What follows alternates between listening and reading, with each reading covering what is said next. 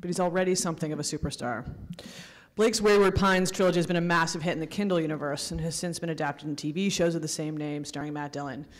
Blake Crouch has an astonishingly prodigious imagination, and he's working on so many things, but with Dark Matter, I would say Blake Crouch has taken his work to a whole new level. It's a propulsive, pretty remarkable book. It calls to mind the work of some of the most inventive genre writers of yore. Those guys and gals able to force big ideas, for example, quantum physics, to yield to their imaginations.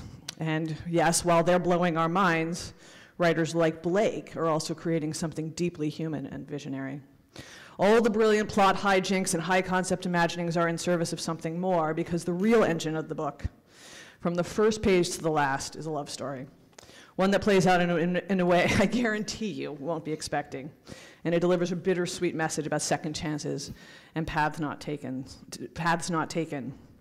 Dark Matter is a thriller, does everything a thriller should, brilliantly, and managed to generate real emotion. It certainly did for me. I can't overstate how much excitement there is throughout Penguin Random House for Dark Matter. I bet a lot of you in this room have already read it or heard about it. You can just feel the enthusiasm spreading. Certainly for me, one of the high watermarks for Crown over the last few years is publishing Gone Girl. I have to say, I have never gone into the world and said, aha, we found another Gone Girl. I dare say, I think Blake Crouch is in her company. It's my belief and expectation that with the publication of Dark Matter, Blake Crouch will be a household name. Blake Crouch.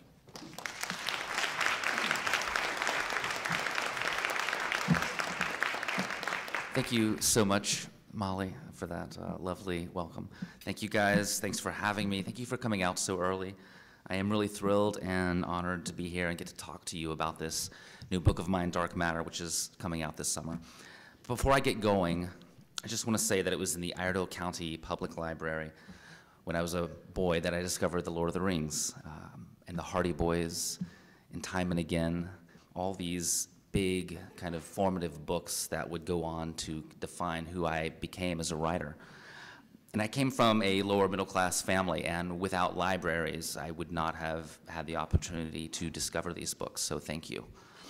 My high school library was the quiet place where I would go to write bad poetry to my girlfriends or soon-to-be ex-girlfriends who were breaking up with me. My college library was the place where I'd go to work on my first novel, Desert Places.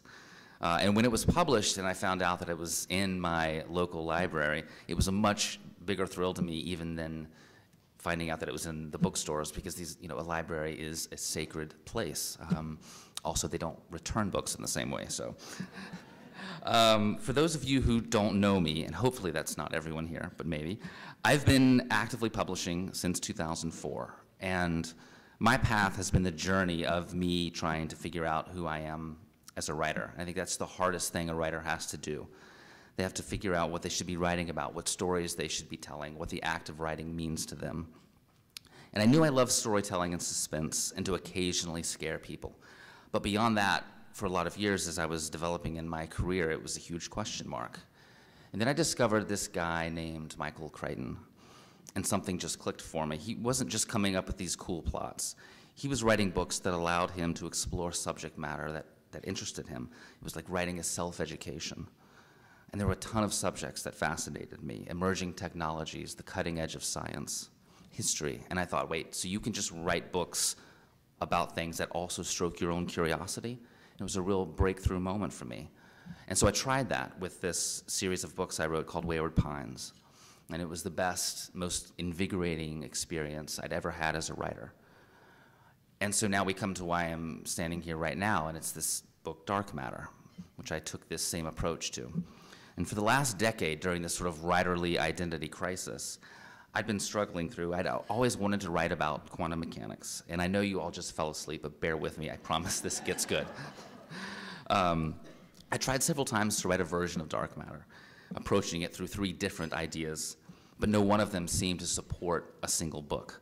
And the breakthrough happened 2 years ago in Chicago, actually. I was here visiting a good friend of mine named Marcus Saki, who's also a novelist. And I pitched him these 3 ideas, thinking, hey, I think this could be a book, or this could be a book, or this could be a book. And as we were brainstorming and talking and drinking, writers, I suddenly realized these weren't 3 different novels. These were actually 3 different components of the same big novel. And the concept of this new book felt scary and daunting, but I now knew that that was the goal. That was a good thing. If it felt scary, it meant I was onto something that was going to maybe push me out of my comfort zone. So I wanted to write a thriller with this backbone of speculative science. And here's the premise of Dark Matter. We have a brilliant physicist named Jason Dessen. He's living in Chicago, up in Logan Square, with his wife Daniela and his son Charlie, and he is a true genius. And while there was a point in his late 20s when he could have been this star in his field, he instead chose a family-focused life. He chose to be a professor instead of this huge scientific genius in working in research. One night as he's walking home, he's abducted by a mysterious masked man and injected with a drug. And when he next awakes, the world has completely changed. He's no longer married, he doesn't have a son, and he has achieved this professional success beyond his wildest dreams. And this sets him on this thrilling, mysterious, sometimes terrifying journey to find out what's happened to him. And I want to say something about quantum mechanics now. And don't fall asleep, I promise. This is profound. Here's the thing. I wrote this book, so if you've never heard of quantum mechanics, it doesn't matter. But quantum mechanics says something unbelievably profound about the universe that we live in. And this area of physics generally pertains to how particles behave at the subatomic level.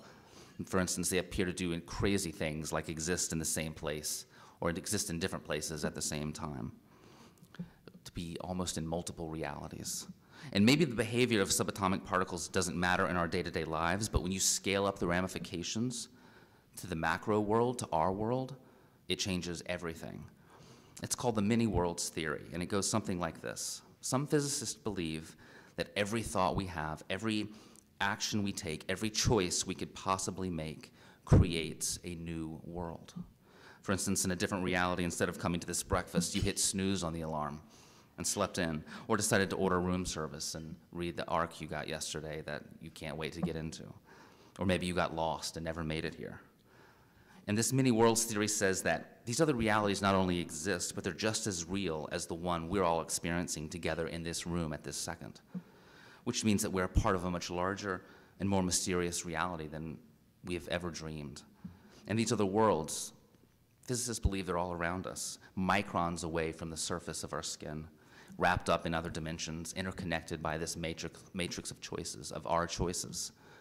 And these questions raised ideas in me that made me want to write Dark Matter. I mean, would you become a materially different person if you'd missed this breakfast? Would that set in motion a series of events that would alter the person that you are? And if we take that up to a larger scale, what if you'd married someone else? What if you'd not gotten married? What if you'd done something other than become a librarian? So as I wrap this up, what is Dark Matter, this novel? It's a hybrid thriller about the road not taken. It contains elements of science fiction and paranoid suspense and the slightest touch of horror, but ultimately at its core, it is a love story.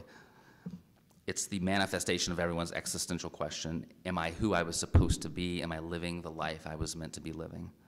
And by virtue of that question, an epic quest to find our way home to the people and to the life that we love.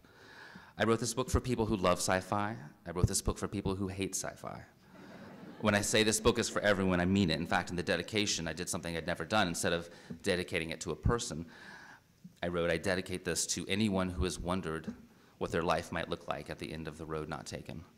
Thank you all for being here, bright and early. You're an amazing audience. Safe travels home.